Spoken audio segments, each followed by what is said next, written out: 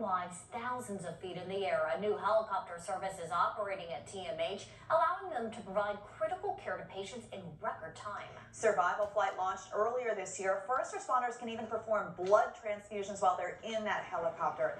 Our Savannah Kelly got a behind-the-scenes look. When TMH's Survival Flight team gets a call, there's only one thought in their mind. Do everything that we can to save that person's life. There's not a second to spare. We're off the ground within minutes because time is of the essence. Flight nurse Trent Robinson says Survival Flight is a game changer for critical care in Tallahassee, allowing nurses and medics to quickly reach patients in rural communities that aren't easily accessible via ambulance. Whether you're having a heart attack or a stroke or you're involved in a traumatic injury, your care is going to be a lot quicker now that we can respond from TMH.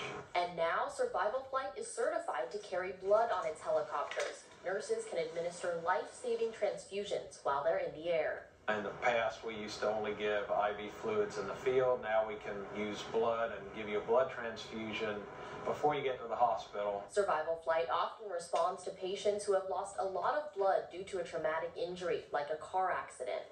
Being able to give that blood before they get to the hospital a lot of times can save their lives. Survival Flight is the first helicopter service based at TMH in about a decade.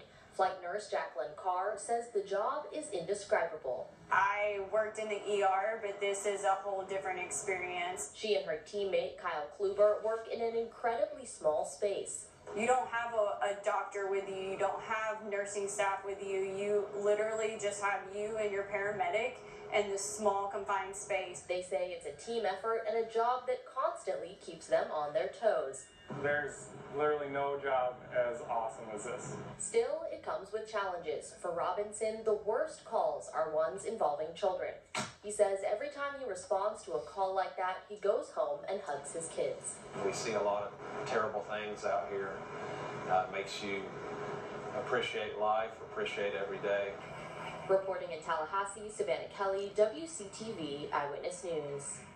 And Survival Flight can't do the work that they do without blood donations. The team encourages everybody watching tonight to consider donating blood to ensure that they continue to provide that life-saving treatment in the air to patients. So incredible. Incredible work. We'll be right back.